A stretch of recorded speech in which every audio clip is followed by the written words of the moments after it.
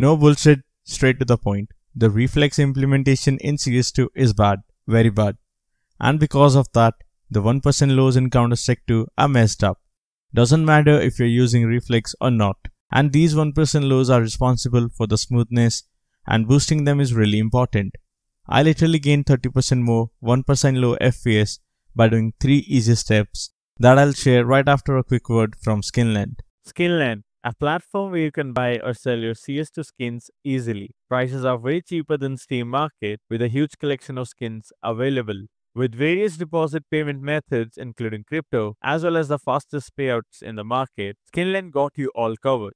Click the link in the description, set your trade link, and add the promo code THORCS for $10 bonus if you sell a skin for 100. Make sure to bookmark this website. My PC specifications are Ryzen 7 9800X 3D with an RTX 5070 and 32GB of DDR5 CL30 RAM. I'm using 1920x1080 for the benchmarks on a Windows 11 24H2 build.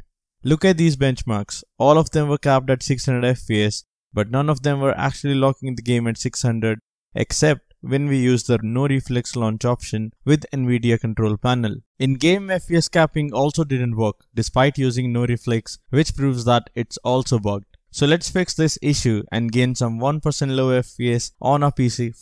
Step 1. Disable reflex in the game. Step 2. Add no reflex in the launch options of CS2. Step 3. Lock your frames using Nvidia control panel or any other tool that allows you to do that. You can lock it at a value your PC averages during the game and that is above your monitor's refresh rate. I'm going with 600 for now. You don't have to use FPS max at all, so keep it at 0.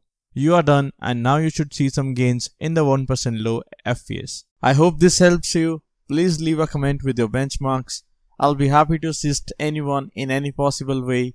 Thank you for watching till the end. You can subscribe for more CS2 content.